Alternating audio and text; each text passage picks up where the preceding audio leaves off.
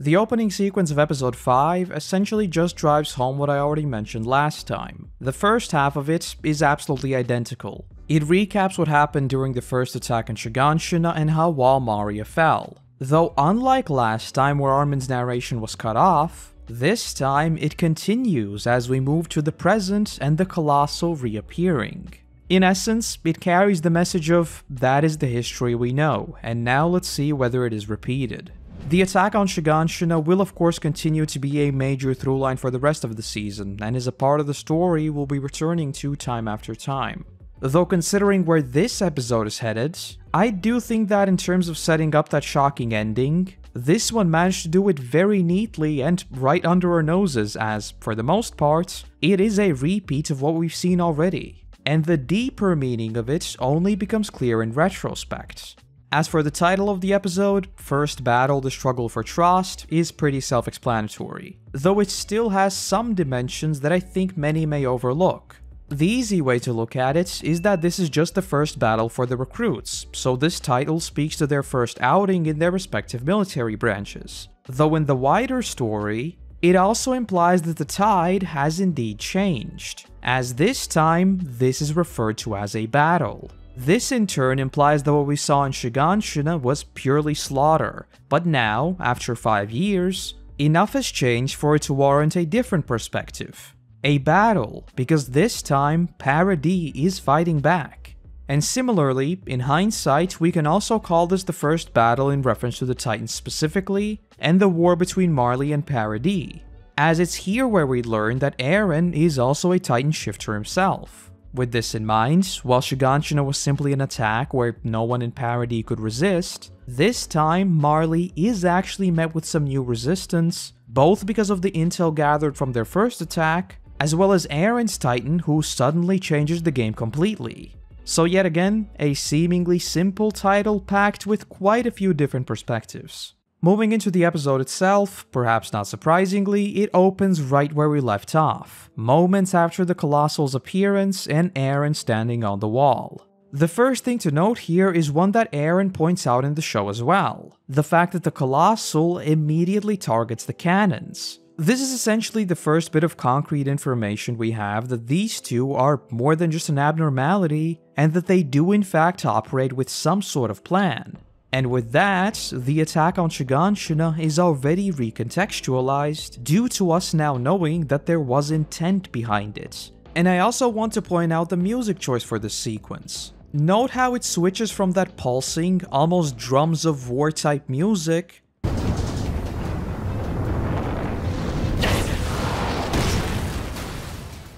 to slow and somber strings. Almost as if we were in Eren's mind and that realization of, wait, it's intelligence, hit us as well. Put yourself in Eren's shoes. The Colossal appears and finally you can use your training to take it down. But then suddenly, you realize that this is not a mindless monster, and that its next move will be a calculated retaliation. And so what was supposed to be triumph suddenly turns to dread and even hopelessness, as the magnitude of the situation sets in. It will not be as easy as slicing its nape. This one is not fueled by a blind rush for blood, and it clearly operates with intent. And I know this is pretty difficult to do in retrospect, but remember that initially, while we clearly knew that the Armored and Colossal are different in the sense that they both possess some sort of extraordinary abilities, intelligence was never a given. And with the music I mentioned before, the combination of this completely overwhelming power combined with intelligence paints a very bleak picture for Paradis. Though aside from the story implications, the animation here is simply excellent. The entire sequence of Eren flying around his arm and then running to the nape is just so fluid. And I also think that seeing Eren actually run along the Colossal's arm is super important because it finally gives us a very explicit size comparison between the two. We have of course heard that the walls are 50 meters high, so clearly the Colossal should be even bigger than that. But by portraying Eren as almost a fly buzzing around this behemoth of a creature, that sense of scale becomes much more clear. And do note that these sorts of size comparisons will also pop up later in the series, where if you actually compared their sizes, they will not be accurate in-universe. But the show opted to use perspective to convey the overwhelming size of the Colossal. Though that is a debate for the future, and let's not rush ahead. Another thing to note here is that we see one of the Colossal's core abilities demonstrated in this fight, its ability to rapidly produce steam by burning its own muscles. And while this ability would be of vital plot importance later in the series, I do think what we saw here is a very rare thing in the series, but that is indeed a plot hole. Because here, he literally vanishes, something we would never see again.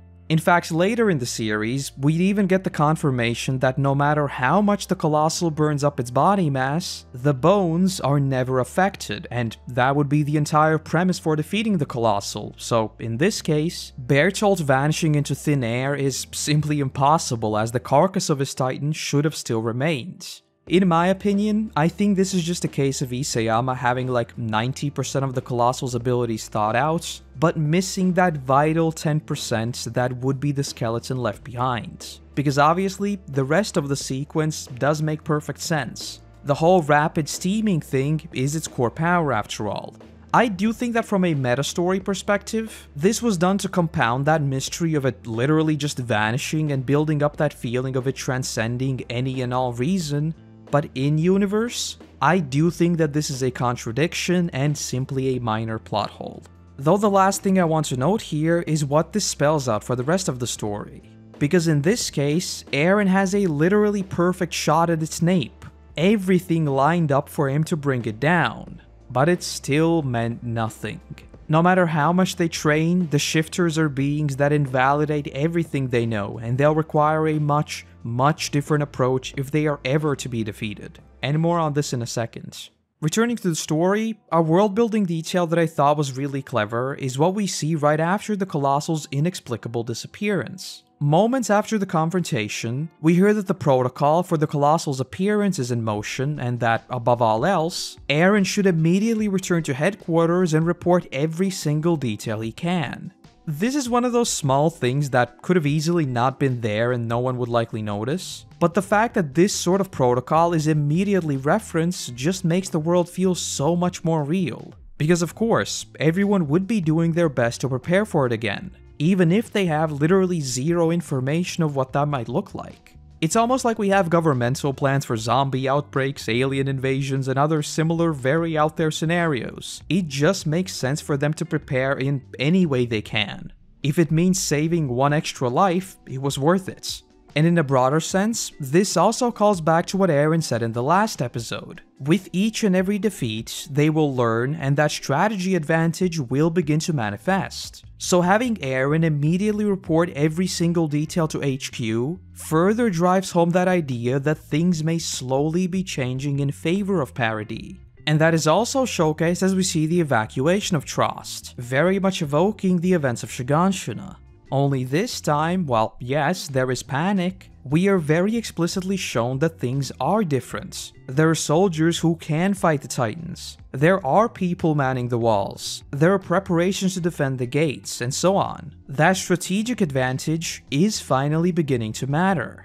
And again, you can also link this back, or I guess forward, to what we'd hear in Season 4, where Marley is worried about exactly that. Other nations getting technology to exceed the power of the Titans. And Paradis slowly adapting is a micro-scale example of that exact worry. Though because this is Attack on Titan, obviously it's not all sunshine and rainbows, because all of that is contrasted by Armin. Perhaps not surprisingly, he is extremely scared for himself, though I don't think it's as simple as him being afraid of fighting the Titans. Rather, I think it's him realizing the bigger picture. The way I see it is that he is noticing the pattern. While everyone is hyped up about defending Trost, Armin quickly realizes that it took like 10 seconds for Trost to be infiltrated, and if the Armored finishes the job and breaches Wall Rose like it did Maria last time, there is only one wall left. Sure, they may fight off the Titans that flood into Trost, but the Colossal is nowhere to be found, and they clearly can win against it. Not to mention the seemingly completely random nature of these attacks. Suddenly, after 5 years, they just popped up again. So it's not Armin being scared of the Titans. Rather, it's him fearing for humanity as a whole, because he is the only one in the room who realizes the sheer magnitude of the situation. And to further drive home that fear, we cut to all the recruits' bodies that already paint a very bleak outlook for the mission. Eren does of course jump in and tries assuring Armin that things are different now, but that fundamental clash of emotions will continue to be present through both this episode as well as through the entire Trost arc. Though as we fade away from Armin and Eren, we get the scene of the Titans' destruction as we see the breached gates and embers flying across Trost. And moments later, that is sharply juxtaposed as we fade over to an extremely picturesque view where the embers are replaced by rays of sunshine and butterflies peacefully flying across a flowery field. And with the sequence we'll be diving into in just a moment, the contrast between the out-of-touch nobles living in ignorance of what is going on and the soldiers giving their lives to protect them will become very, very clear. Though a very similar sentiment to Armin's is seen as we cut to another very intelligent individual, Commander Pixis, or Pictius, I still don't know how to pronounce it, but anyway. We see him playing chess with Lord Bart, a noble, though their game is interrupted as Pixis gets a report that the Colossal has breached Trost, and it's at that moment that his facade is broken. I will always enjoy stories dunking on arrogant nobles that are too dumb to realize that they are the ones being played, so this is already a brilliant scene on that basis alone, but it's then that we see Pixis finally stand up and get serious. The contrast between the noble who's yelling like a small child about his own life versus the Chad Pixis who calmly explains that he's fighting for all mankind is super tropey, so I don't think I really need to elaborate on that further. Though I do think that one of the recruits telling Bart to his face that, on the battlefield, the commander has no need to hold back, was both very intriguing since, at this point, we have no idea who Pixis even is, as well as just satisfying because again, dunking on nobles is a ton of fun. And of course, Big Brain Bart realizing that all of their chess games was Pixis just letting him win to make him happy is just some good fun. Following this, we get another mid-card, this one focusing on the cannons we saw atop the wall. I think this was just another great world-building detail to showcase how Paradis has adapted to the unique threat that is the Titans. Again, it is a small detail, but in the world of Attack on Titan, the whole cannons on rails that can be pointed straight down at the wall just makes perfect sense in the setting, as it allows them to hit their napes without ever having to fight the Titans themselves. Though returning to the story, we hear that the Vanguard has already been wiped out, and with the elite squad being posed right at Walrose, it's clear that everyone is expecting the Armored to appear at any moment. And this time, they're given only one goal: defend Walrose until all civilians are evacuated. Considering the human loss from the Colossal's last attack, perhaps this isn't that surprising. If their population keeps dwindling at that rate, soon there simply wouldn't be enough people to ensure that society even keeps going, let alone for there to be enough people to fight the Titans. Though before we cut away from headquarters, we get another very cheeky scene. We see Jean essentially just air out all of his frustrations, asking why the Colossal had to attack today of all days, since literally the following day, he would have been safe in the interior. And the person standing behind him is of course none other than our boy Bertolt, the person responsible for the entire thing. As we discussed last time, there is likely a very long list of reasons why they chose to attack this day specifically, but the fact that while Jean says this, Bertolt is literally looking over him as an almost looming force is very on the nose, and is another detail that will likely give you a big smirk when you rewatch the series. And another character-centric moment we see here is from Historia. Just like with Potato Girl a few episodes before, it just continues the trend of Historia's selflessness when it comes to basically anyone and everyone. This is a super minor scene that doesn't really hold any meaning in the episode's overall narrative, but I do think that is just subtly planting those seeds of, hey look, see how Historia is constantly looking after random people? Considering the martyrdom we'd see from her later in the series, I do think that these background scenes consistently showcasing that were a nice little addition. Though returning to Jean, we see him bump into Eren, and as you'd expect by now, this means another heated debate. In this one though, Eren takes the lead and yells at him to think back to everything they've been through already, telling him that he'll survive and he'll be just fine in his inner wall tomorrow. In essence, it echoes that scene we saw in the graduation party where everyone was a little taken aback by Eren's passion and had their spirits bolstered by his dedication. Only problem is, we all know how this episode ends, and so in retrospect, unlike all the previous times where Eren rightly pointed out how short-sighted Jean is, and that if they don't fight, everyone will die, this time we know for a fact that Eren is the naive one, because no matter how much he yells about their training and everything else they've been through, absolutely none of that mattered. Not his spirit, not his ambition, not his dedication, zilch. He was devoured all the same. Obviously, he is a Titan shifter, so of course he would still be alive, but in terms of Eren as a plain old human, his wannabe soldier persona did ultimately get him killed, plain and simple. And it's moments like these that made me want to start this sort of retrospective series to begin with. Because of course, with hindsight being 2020, we know that yeah, Eren got what he wanted. But at the same time, while he is right in certain instances about fighting back, he is still very naive, and that is on full display in this episode. Though hold that thought for now.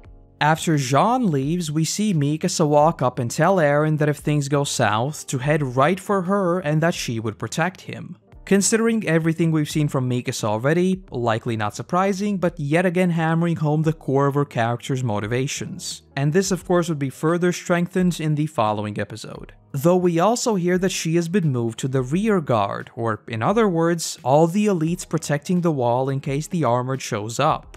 And now you might want to get a little bit of tinfoil because I know this is a stretch, because the following scene is something else entirely. After she's told to move, she tells Eren that depending on how everything goes, things might not go according to protocol and that she'd just protect Eren. Though when Eren gets angry asking her how can she be prioritizing what she wants, that being Eren's safety above all else, over humanity as a whole, she admits that she wasn't thinking clearly. She then composes herself and says fine, she understands. And is this not literally the final season? Even when Eren activated the rumbling and the Wall Titans began their march, Mikasa was still on his side through and through. And it was only after Annie outright asked Mikasa whether she could kill Eren and prioritize the rest of humanity over him, that her message seemingly finally broke through. And just like we see here, Mikasa realizes that she's not thinking clearly, and Eren is no longer the priority. I delved into all of my theories regarding the final arc in the first episode, so I won't rehash all that here, but I suppose only time will tell whether these scenes do in fact parallel the very end as well. And as usual, to those familiar with the manga, please don't spoil me or anyone else in the comments, thank you very much. And also, this isn't anything super major, but I just love the whole please don't die scene. It's a fairly common trope in apocalyptic series, but when it is executed right, I think it can pack a lot of emotion in just a few extremely simple words. And again, considering how this episode ends, it does of course also carry a very different tone on that basis alone. Eren, however, responds that he won't, and that he can't afford to die here. And here, I feel like you could interpret the scene in a couple of different ways. The first one is the simple one. As Eren himself says here, he still wishes to explore the world, so it's a case of his ambition basically saying that he's got other things he still wants to do. Though the other is good old future Eren. Clearly, he can't afford to die because he still has a mission to complete, to defeat all of his enemies and to ensure the safety of Paradis. Though regardless of how you read this scene, it is also further setting up that shocking conclusion of the episode, which we'll get to in a second. The interesting thing here is that before we follow up with all the Titan threats in Trost, we fade into a flashback where we hear a whole bunch of lore regarding the Titans. In short, we hear that generally speaking, the Titans are not driven by any purpose aside from sheer bloodsheds, they do not have any reproductive organs and don't seem to reproduce at all, and that most of them appear to have masculine features. In hindsight, considering all the information we were given, when it comes to the Colossal and Armored at least, it almost seems obvious that they are in fact human, as they do not abide by the simple-minded nature of all the other Titans. Even when we see the Abnormals, all of them still operate with zero plan. And the wording they choose just makes that even more obvious. The Titans do not have the capacity for intelligence like humans. And then you look at the Colossal and Armored, who do have the capacity for intelligence, like humans, because they are humans. When it comes to the pure Titans on the other hand, while I do think that there was a chance to just blindly guess that they were actually people as far back as this, I do think that this early on, there is just a lack of evidence to support such a claim. Obviously, the whole they don't reproduce part does make you wonder how do glorified giants just appear out of the blue then, but considering how we've seen very little of the setting, basically any kind of magic shenanigans could have been used as an explanation here. Especially considering that, either purposefully or just because of a plot hole, the Colossal did indeed just literally disappear. In retrospect, on the other hand, we know for a fact that even the majority of them have masculine traits part was purposeful. As if we look at the flashbacks in Season 4, a vast majority of the Eldia restorationists were men. And on top of that, the dude who'd eat Eren at the end of the episode is even sitting there listening to the restorationist plan back in Marley. A minor detail, sure, but one that makes the entire history of the world just feel much more real, even down to very minor side characters. And the last thing we hear in this flashback is just some last-minute exposition about Titan regeneration and the whole targeting the nape thing. Though the thing I loved with this last bit of the flashback isn't even what it says, but rather the transition, as we cut from Armin and Eren in the classroom to them being on top of the rooftops. Just a really clever way of incorporating a flashback to function as a lore dump, while portraying that as Armin recalling his training in preparation of the mission. When it comes to the story, on the other hand, we once again see Eren laugh it up, saying that they'll have their first successful campaign and move up the ranks quickly. And it's here where the absolute brilliance of this episode truly begins, in my opinion. We see that classic upbeat vibe that we saw in the training arc just a couple episodes before appear once again. And that triumphant theme plays as we see their skills on full display. Obviously, the ODM animation here is simply excellent, and the use of both 3D environments and 2D animation for the characters is extremely well done. I'd go as far as to say that this sequence of them running atop the roofs before launching off again with the ODM gear is still among my favorite sequences in the entire show. But when it comes to building up a false sense of security, this clearly excels in that. Every single thing that's being shown to us leads us to believe that things have changed. As the lyrics of the opening say, the hunted will have finally become the hunters. That is, of course, until no more than 30 seconds later, an abnormal jumps up and devours Thomas. And again, note the music. Suddenly that triumphant theme fades to complete silence as we watch the dread set in. And for what is, I think, the 5th time, the Colossal's theme once again cuts right through that silence, almost as if telling you, no, that shonen vibe we've been talking about in episodes past, that is gone. This is no fun game. There will be no climbing up the ranks and teasing each other about points. This is life and death. You can forget about your heroic music because you are in over your head. And I think the Colossal's theme here signifies all of that beautifully. And as if all of that wasn't enough, it's then that the series goes pedal to the metal and just hammers home what I just said. We see Eren, in your most stereotypical protagonist fashion, fly off to fight on his own. And once again, the series is like, nope. You screaming louder won't make you any stronger, as a Titan jumps up and chomps one of his legs off. We've talked a lot about the tonal differences in the early episodes, and I think this one is one that encapsulates all of that. Because we are shown very directly that this blind rush will get you absolutely nowhere. Though before we follow up with the story implications of this, I also want to mention the animation again, because yes, Eren's advance is so fluid. Just like I've mentioned already, I absolutely adore these shots where the camera continuously tracks the character's movements and swivels around them to maintain that feeling of velocity instead of constantly changing angles. And this one is exactly that. Once again, it flies right behind Eren, then curving around to see his enraged face, then pulling back to see the view of him soaring above a tree and sending leaves flying in front of the camera, and then of course, the money shot. Him going under this tunnel. And what makes this whole thing even better is the sequence of him after losing his leg. Because there too, we see him fly from roof to roof to roof, just smashing through one building after another, and we do not cut away. It's one continuous shot. It just gives the whole sequence we saw moments before have that oomph, as we see the speed and weight behind his movements actually thrown against something. It's just a perfectly executed action scene in my opinion. Every single bit of movement in it just feels weighty and super realistic. As for the story though, obviously the fact that the protagonist just lost his leg in literally his first mission 20 seconds into his charge should already leave you asking many questions. Especially when taking in the context of the story we've seen so far.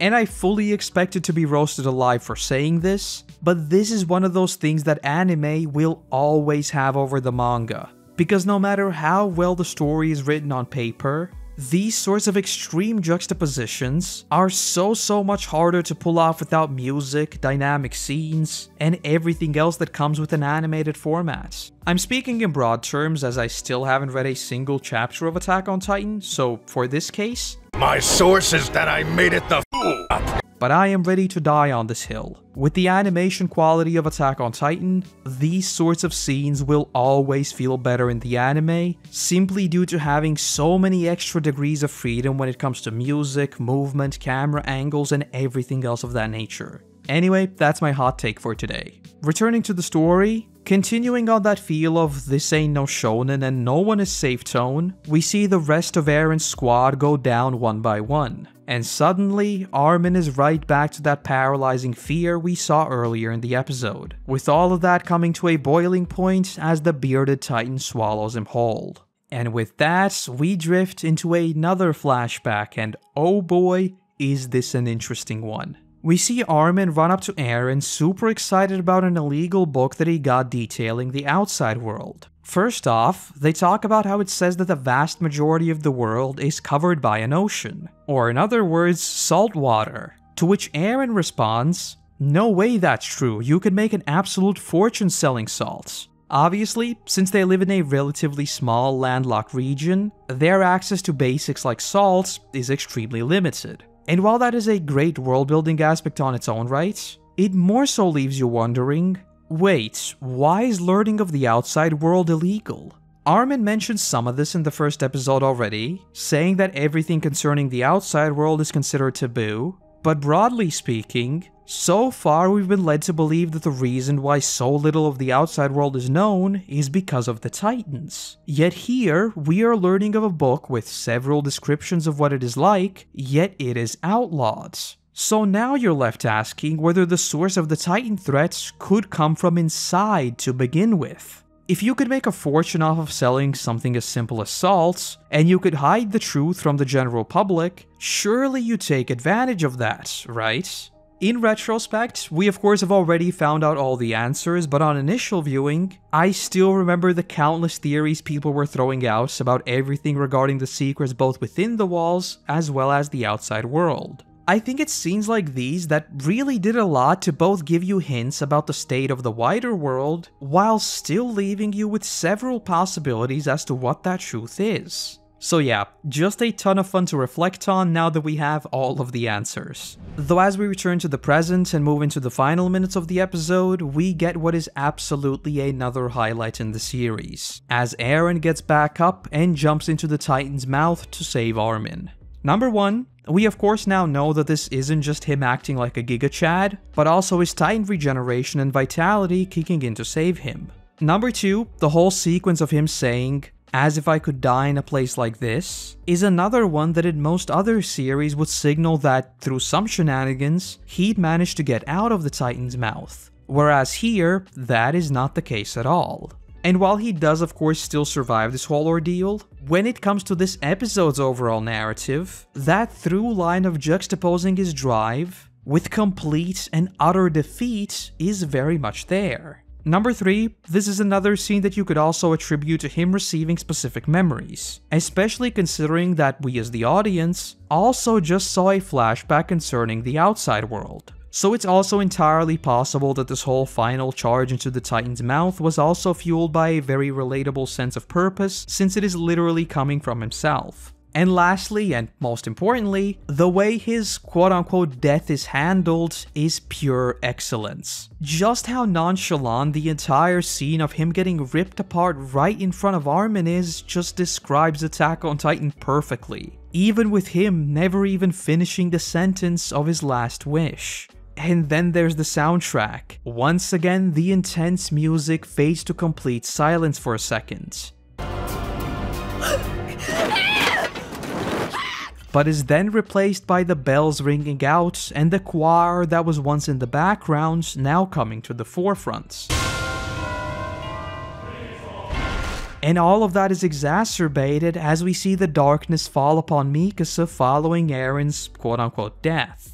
I think the only word I can use to describe this entire sequence is the word biblical, and no, this is not a trash taste reference. If you've seen Death Note, you know all the scenes of the choir kicking in and the whole righteous judgment thing. This is the type of feeling I think this sequence carries. Though speaking of Mikasa, another thing I want to note here is one that I also mentioned in the previous one, that being weather. Because notice how this time, it does in fact change. The entire Eren sequence takes place on a sunny day with those same relatively clear skies. Though as he is eaten, or I guess to be more precise swallowed, dark clouds begin to set in to signify that the core driver of their resistance is seemingly gone. Because remember that the whole reason why Armin, Mikasa, and a long list of others joined the recruits to begin with was Eren. And so with his death, that light is extinguished and Paradis is enveloped in darkness. And from a character perspective, all of that rings particularly true for Mikasa, as her one guiding light is now also gone. And what hammers home that idea even further are the following episodes where Trost is shrouded in those dark clouds. That is, until Eren's Attack Titan makes an appearance, and a glimmer of sunshine finally shines through the clouds. And once Eren is rescued, we see those same, mostly clear skies as the sun sets on that tragic day. Though let's not rush ahead. Again, in retrospect, all of us obviously know that he is perfectly fine throughout all this, but I think you'll agree that on initial viewing, this was just like, wow, they seriously just did that. Though with that, that is the end of episode 5. Yet another one packed with brilliant animation, a whole bunch of foreshadowing, and some of the greatest twists in the early parts of the series. I think it's following this point that we basically get into the Attack on Titan we all now know, as at this point, almost all of the show's core mysteries have been established, and tonally, we've been slammed in the face with the brutal reality that is the world of Attack on Titan. Though yes, with that, next time we'll be delving into the aftermath of Eren's demise, and one of the most important flashbacks in the series, Eren saving Mikasa, as we continue overanalyzing Attack on Titan. And that's the video. I'm convinced at this point that these will never be shorter than half an hour long. I mean, this one was mostly setup, but it still turned out to be 35 minutes long. But anyway, with that, I want to say a massive thank you to our current patrons who allow me to produce even more of these for you all. And let's also give a warm welcomes to the newest members of the team, David Bear, Profi206, and Finn. Without you, there'd be a whole lot less of my rambling, so seriously, thank you. Other than that, I want to say thank you very much for watching. I hope you have a great day, and hopefully, I'll see you in the next one. Bye-bye.